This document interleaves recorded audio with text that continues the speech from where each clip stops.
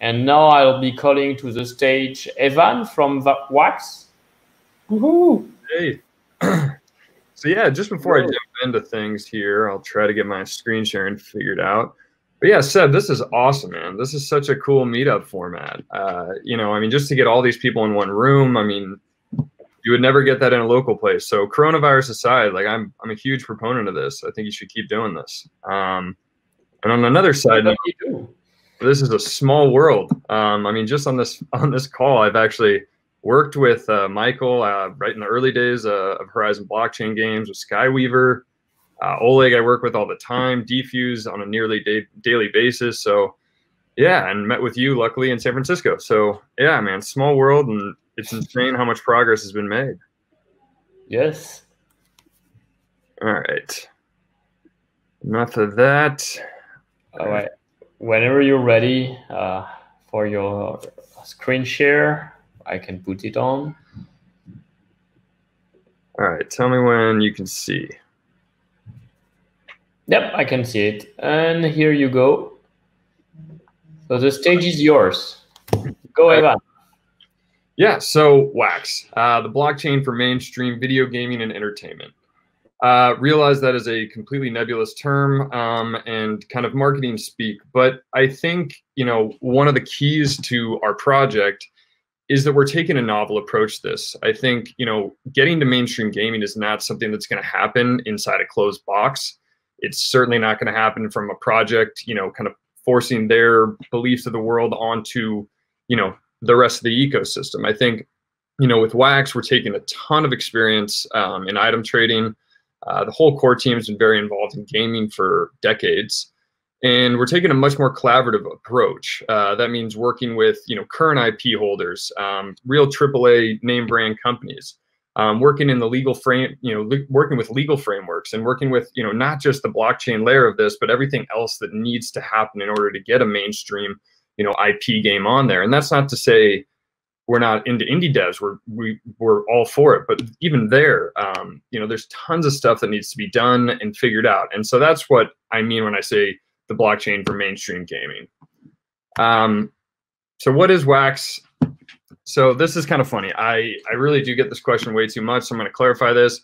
We are our own entirely owned chain. We do leverage EOSIO technology, but fundamentally we are our own DPoS chain. Got our own block producers and guilds. Oleg Dapica is actually one of them. You know, got an excellent group there. And you know, Wax, where it differentiates itself from other chains, is we offer a full suite of development tools, blockchain-based tools, but now we're even stepping into this kind of business layer as well, where we're constructing legal frameworks and NFT standards and different APIs that really kind of center around this concept of improving IP licensing as it you know, pertains to blockchain. Many of the owners and operators of popular games, they have incredibly valuable IP, and the idea of taking that IP and putting it on Ethereum, for instance, and having no recourse for that item in terms of any sort of revenue generation after that initial sale is off-putting to some. So we're working on ways of doing, you know, residual rev share for periods of time while still maintaining a decentralization and true ownership of that asset. But I think it makes it a lot more palatable, these solutions, to the general gaming community. Now, from the developer suite side of the house, we've built out a very, very robust developer portal. You guys can check that out at developer.wax.io.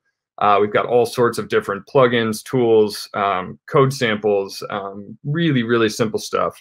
And even we highlight our partners and how to use them, like Defuse has a section on there, and how you can leverage their technology to, you know, work better with Wax. So that's kind of what Wax is. And I guess the mission of Wax is really to bring, you know, blockchain gaming and all of the pros of it to the world. And I think we're taking an approach that's not just digital items, but even physical items, and working with this kind of combination of both. So I think that's a bit unique as well. And hopefully we can get to kind of all of this stuff in the next 8 or so minutes.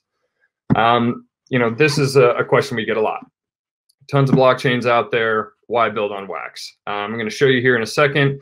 I think we've got the easiest onboarding and best wallet experience in the game right now.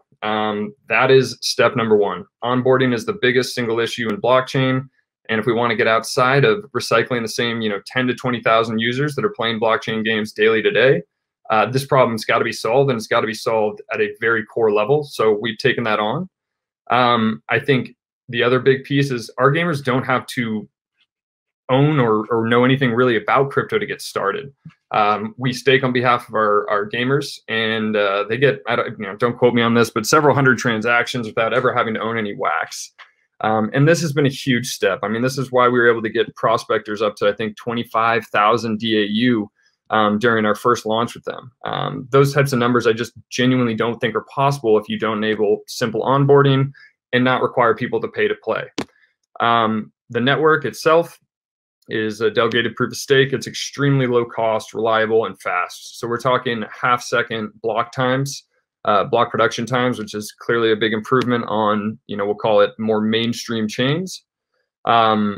This next piece here is about governance. For those in proof of stake chains, they know how important this is. We've created an Office of the Inspector General, which is basically a third-party platform that raids and grades each of the block producer candidates based on about 100 or so criteria. Try to keep it very objective and based on who's contributing the most to the network, not who's running the biggest exchange and staking tokens on somebody's behalf. The next piece here is Wax Labs. So we launched Wax Labs just a few weeks ago, maybe a few months at this point. With Corona, I'm losing track of time, but it's a multi-million-dollar developer grant program. So basically, it's a venture capital fund with no equity. So we're just kind of looking and evaluating early stage projects, and we really want to kickstart those. And we know that takes some money. So we've set aside several $1 million to help fund those games. And yeah, any developers, go check that out.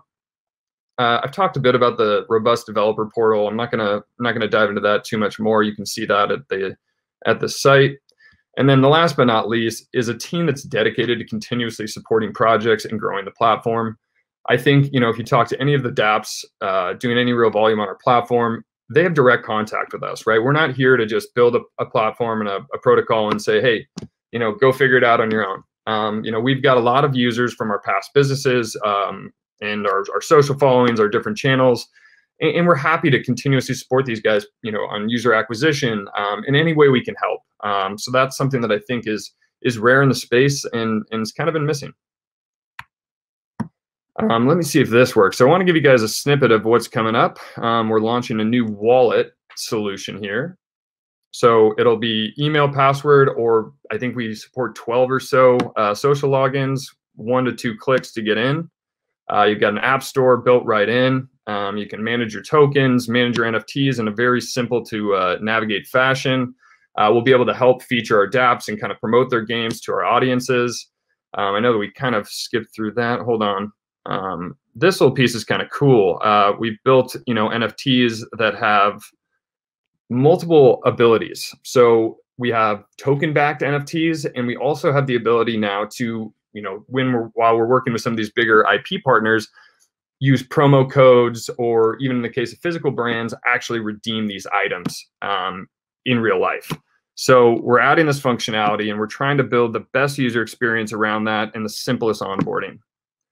So yeah, that's basically the snippet of the wallet. Oh, we've got, yeah, some educational resources in there that you can highlight. Sending wax, any wax-based token for that matter, is extremely simple. And yeah, this is the great work of Dallas Rushing, the founder of Karma. So I think, one thing is it's easy to talk. I wanted to kind of show you that the proof's a bit in the pudding here. So outside of Ethereum, EOS, and Tron, it's the fourth most active blockchain by active daily wallets. We've got about 500,000 Wax cloud wallets live right now, and that number's growing rapidly. I think with the partners and the games that we're bringing on in the coming months, we're going to see that drastically increase and really get up there in terms of active wallet accounts with the largest chains. The other thing is we are starting to see a lot of dApps leaving other top blockchains, particularly EOS and other EOS.io based chains to come over to Wax. I think it's a combination of many of the things I've talked about in terms of, obviously it's easy to port from EOS to Wax, but I think it's also the continued kind of support and effort that we provide and all of the expertise we kind of help bring to that particular avenue. So Yeah, anyways, this is a chart that was recently produced by DAP Radar. Wanted to put that up there. And coming soon, since I know there's a bunch of Wax guys watching this, as many people who follow Wax know, we signed a deal with Topps to be their blockchain provider for their digital cards, their digital blockchain cards. We're launching a GPK first series on May 12th, so mark your calendars there. And then I think, the biggest thing for us is we've really, for the last 2 years, been working very, very closely with many large partners. And I think, these next couple of months is that coming to fruition and us really launching some, household IP. And I think that's a huge step for blockchain.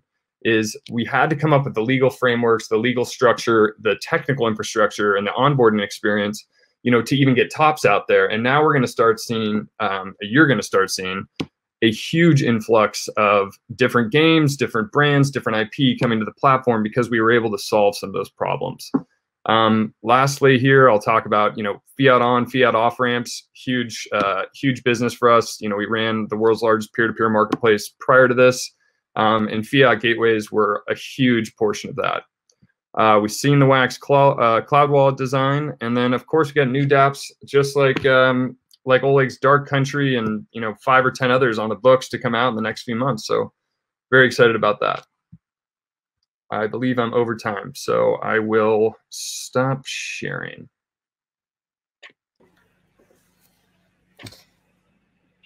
Any questions? Thank you, Evan. Let's move into question. I see there was quite a few in the chat. All right, this one. Let's start.